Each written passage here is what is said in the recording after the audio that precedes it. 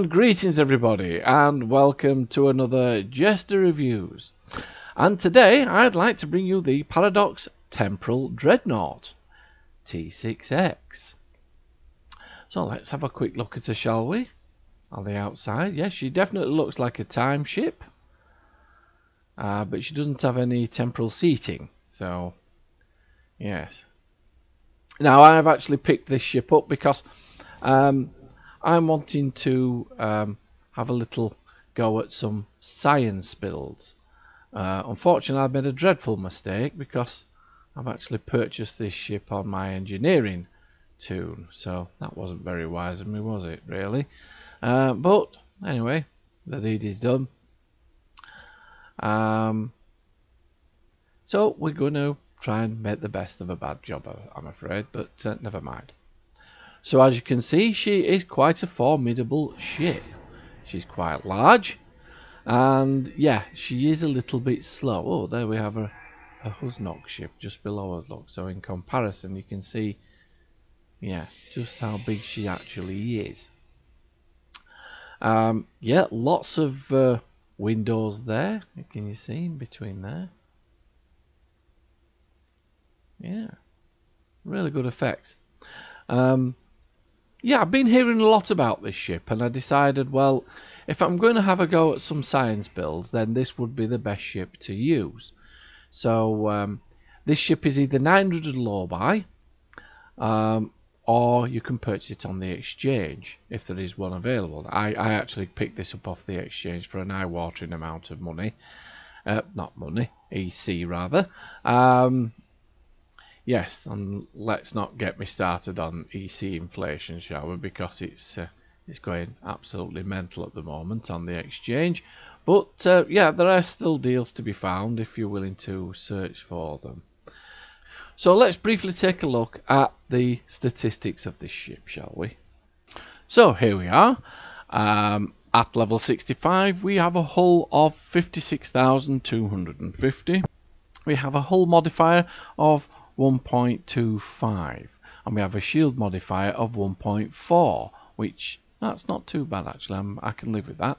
We have a turn rate of 8, and we have an impulse modifier of 0.15, an inertia rating of 40. You get a bonus power of plus 10 shield power and plus 10 auxiliary power.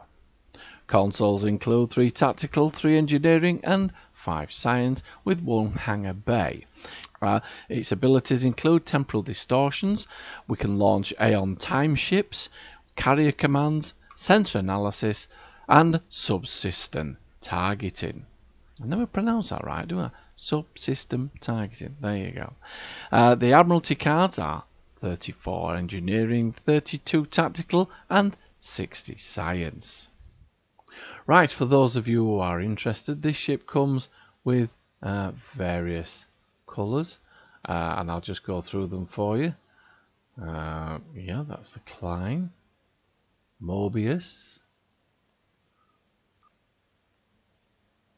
Terran. Yeah, I must admit I'm not keen on any of these. Type 1. Do you know, I quite like that one actually. Quite like that one. Type 1. Type 2. Yeah. That's not bad either. Type 3. Type 4.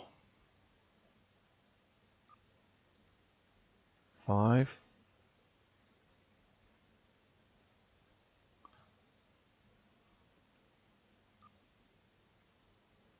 6. Well, that's a bit bright, isn't it?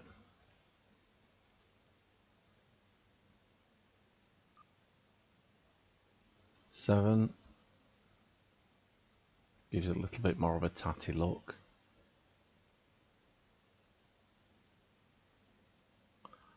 8. I think this is my favourite.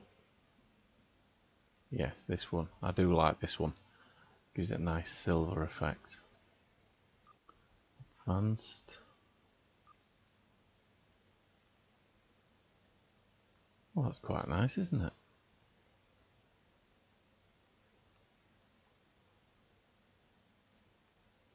I wonder if we go to a nice soft blue. Let's see what happens now.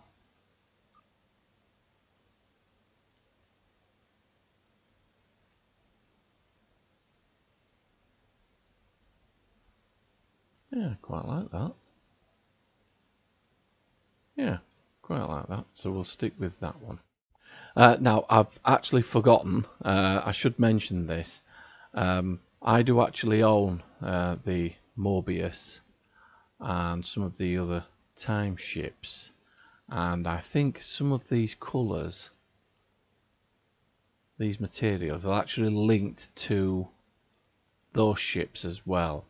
I can't be sure about that, but I'll look further into that, and I'll let you know below if there's any different. But I do think that some of these materials are dependent on you owning the other time ships. And I do own the Mobius, so I think this is why it's allowing us to have this colour. Now, there is also the fighters. You can get the Aeon fighters from the Lobby store for 300 Lobi. And if you do pick them up, you can use them with the ship, and that actually opens up another skin, another material, so you can actually use that as well. I believe it's like a dark coloured skin, but yeah, I'm not going to spend 300 Lobi on some fighters.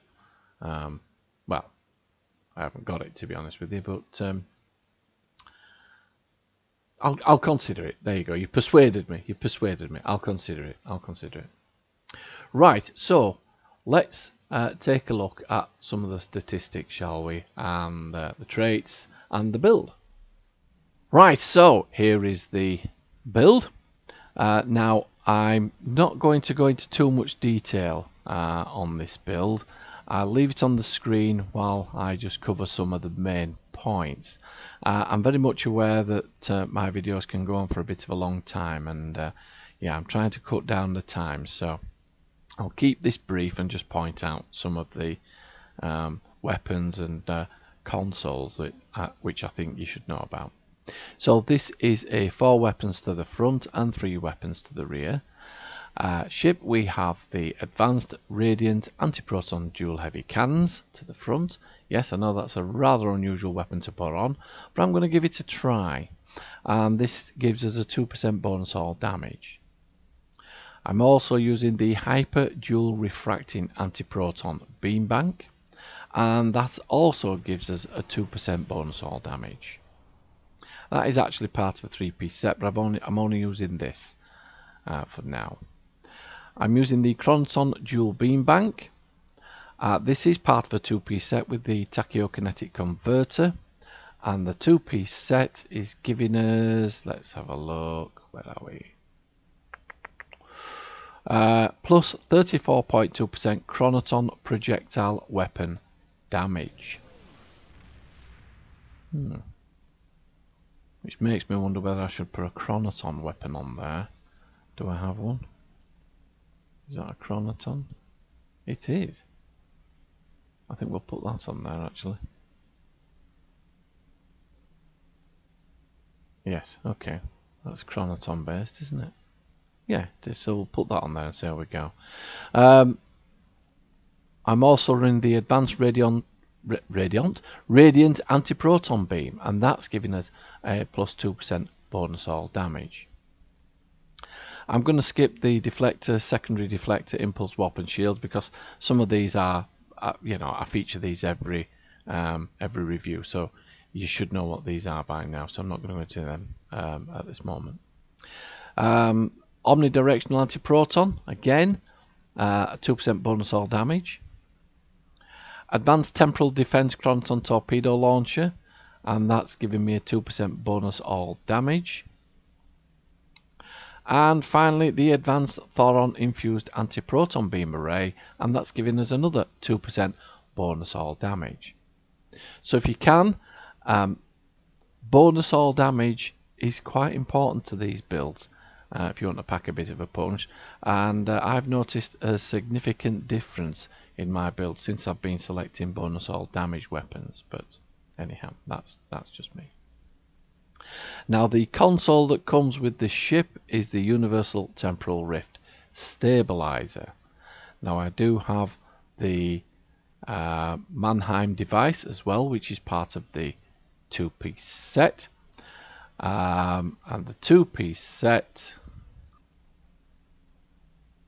it's actually a three-piece set, but I've only got two.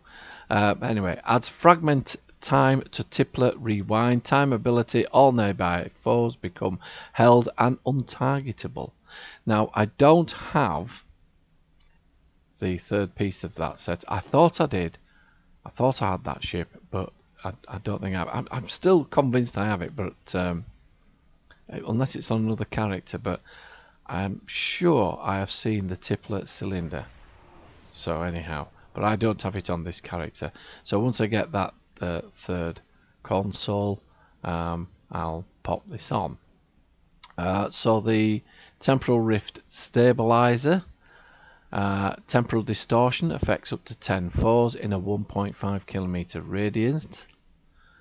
Foe 196.1 kinetic damage per 0.5 a second. Ignore shields. Reduces damage by 50% for 3 seconds. That's your foe, and your foe reduces its turn rate by 85.7% for 3 seconds, and reduces impulse speed by 73.2% for 3 seconds. Right, so that's that. Now the fighters, the Elite Aeon time ships. Now, just as a useless piece of information here, if any of you remember the Voyager episode with Captain Braxton, this was the ship he used.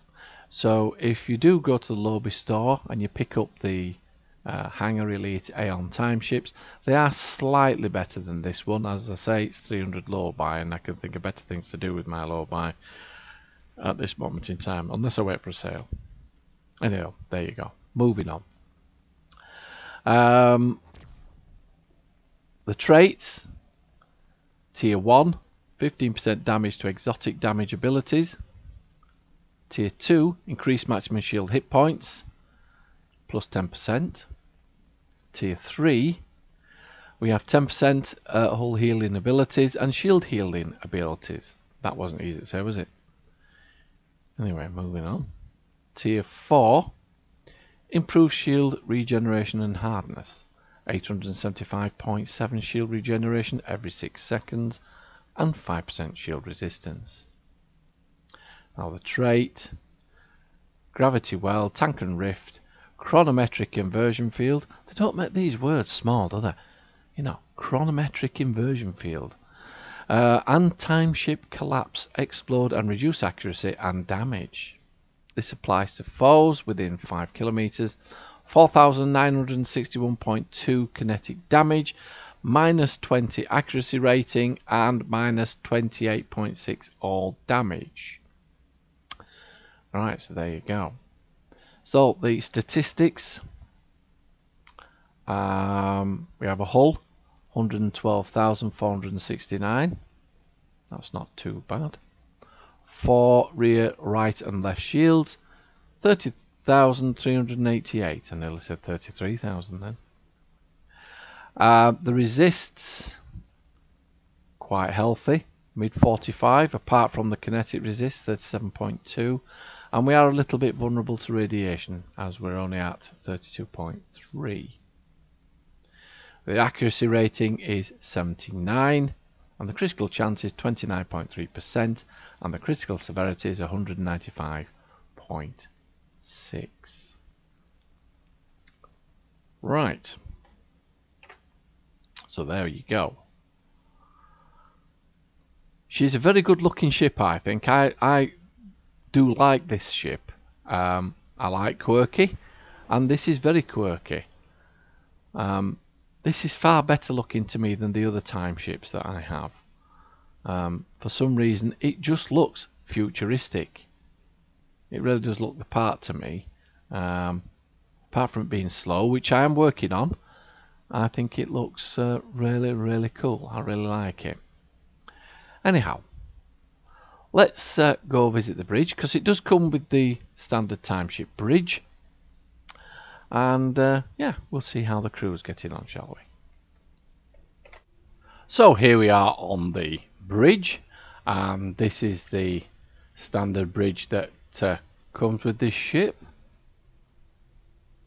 And as you can see, this was one that also featured on Voyager. Yes, that was the one where I think it's the second one where 7 of 9 was chasing Captain Braxton all over Voyager at one point. Yeah, it turns out he was trying to sabotage the ship, and he was leading the fight to stop himself. I don't know how that worked actually, but anyhow, there you go. So, right, so let's move on to the stations. We have, this is the bank, and moving on down here, you have access to the library files and duty officers. And oh, there we go, Mr. Potato Head. Now then, Mr. Potato Head, how are you? What do you mean you like sushi? Oh, well, that's very good. But how are you with potatoes? I think there's something. Are you all right, Mr. Potato Head? You're going to hold a marathon. Right, okay. Just bear with me. Number one, I think we need to relieve Mr. Potato Head. He's gone completely bonkers. Is what? Is Universal Translators offline? Ah, right, okay. I thought he'd gone completely mad then. Right, okay. Yes, don't worry, Mr. Potato Head. We'll get your Universal Translator sorted out. You like your pyjamas? Right, well, okay. Yes, well. Confused.com. Right, let's have a look. Hello, crewman. Ready for action, I can see. Dressed in your Mako kit. Ready to go. Yes, some sort of Section 31 time mission, I believe you're on. You can't talk about it. But I am the captain. You can't talk. Well, I'm not going to argue because I've been here before and never win. I never win. Right, okay, so can you get off this ship? No, you can't.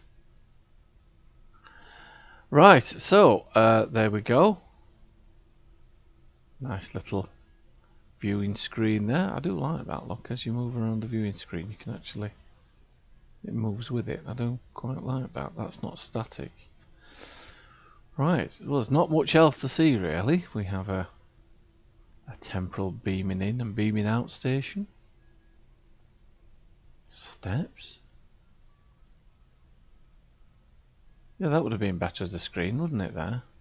But anyhow, for monitoring the temporal anomalies. Right, well, there's not much to see here and you can't get off, but I do like the design. It's really, really nice.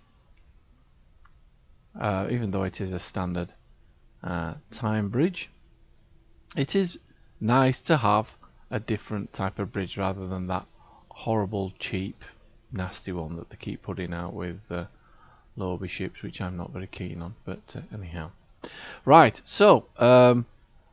Potato Head, don't worry, we'll get your Universal Translator sorted out. What do you mean you mix it with pastry? Right, okay. Number one, can we get this Universal Translator sorted out? This is getting highly confusing. Right, so with that, let's take her into the field and see how she performs, shall we? So here we are, Beta Theodore. Let's take on some Klingons. Mr. Potato Head, arm all weapons. What do you mean you'll have pizza and fries?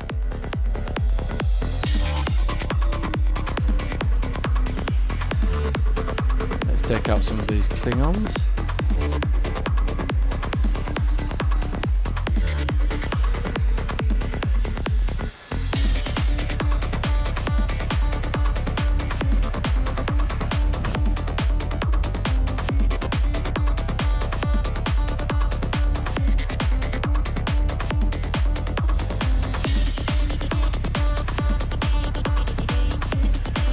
What do you think of these new explosions as well?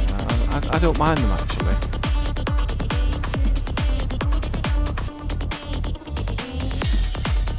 They killed all these Klingons. You can see them, so let's have a temporal distortion. So let's have a go at that before we run out of Klingons. Well, what did that do? Oh, there we go, there's the temporal distortion.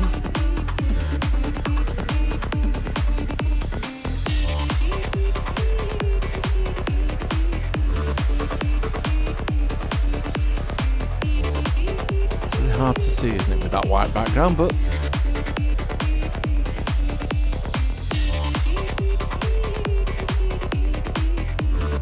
swing it around.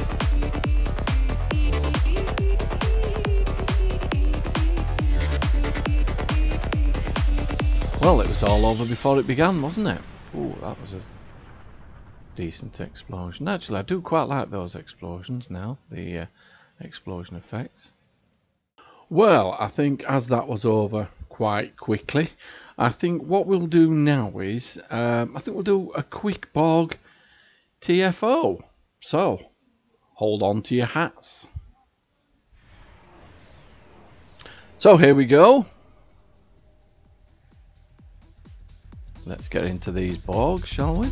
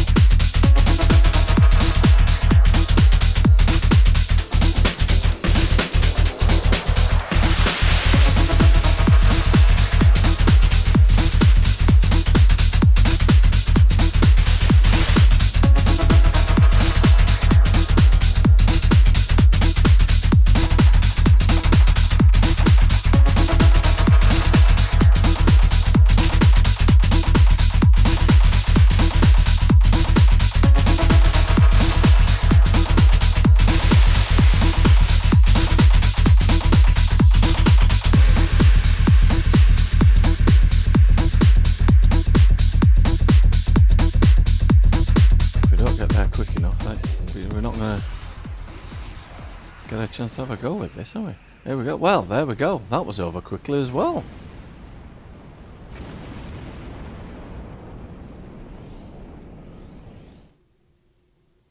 Well, I was quite impressed with her there, to be honest with you. She got into the thick of things, and she was very tanky. Which isn't bad considering that I really haven't paid any attention to the build as such.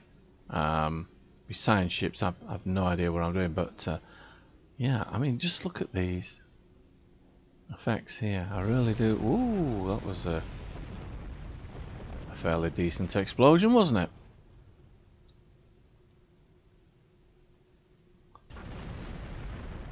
Excellent stuff.